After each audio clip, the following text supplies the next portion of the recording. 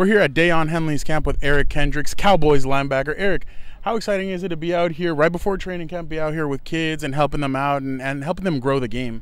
Yeah, I feel like it's always important to give back. So much was given to me in this game, so I just got to remember that.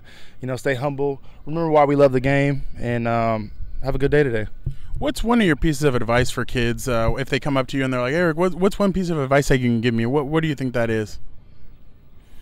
As a defense perspective, just run to the ball. I feel like it's something very simple, but if you ingrain those habits at an early age, I feel like it'll carry you a long way. As far as an overall life perspective, you get out what you put into it. If you're gonna put in half effort, you're gonna get half effort back in return. And so when you do things, do them all the way. I think that you get a lot more in return. If one kid comes out to you like Tyreek, like they do to Tyreek Hill and other, and they challenge you, would you accept the challenge? Absolutely not. I'm not about to get embarrassed out here on camera, and in front of all these people. No, I'm just kidding. It depends. If I feel like I can easily win this matchup, I'll accept it. But if I'm feeling like I have to run a little too fast or strain a little bit too hard, no chance. No chance. Was this a no-brainer for you when Daiyan asked you for it, because obviously former teammate and everything? Was this a no-brainer? Yeah. No, he called me up, and I was excited to come out here for him. Now you're obviously with the Dallas Cowboys. You're reunited with Mike Zimmer. How has that been? I mean, how cool is it that you're back with your former head coach? Yeah, it's great. I feel like I'm very comfortable in that defense. 4-3 is what I love to play, and I'm excited to keep things rolling. I've had a lot of success in that defense.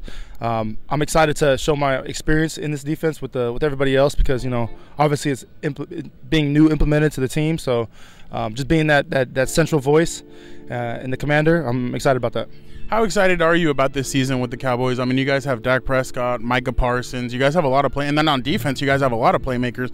Of course, Micah Parsons, Diggs, and everybody. How excited are you for not only this defense but the team? Yeah, it's one of the reasons why I decided I wanted to go there. I knew the potential we had, and right now it's only potential. We got to put in the work, starting with camp this next week, and move on from there, preseason and so on and so forth. It's going to be a long road, but I feel like we're up for it, and we got a ton of competitors on the team. Is it interesting that you're back in LA, even though they're practicing in LA, training camp in LA? Yeah, this is perfect. The hardest part of the season is camp, and I get to be in California with a nice ocean breeze. I can't complain.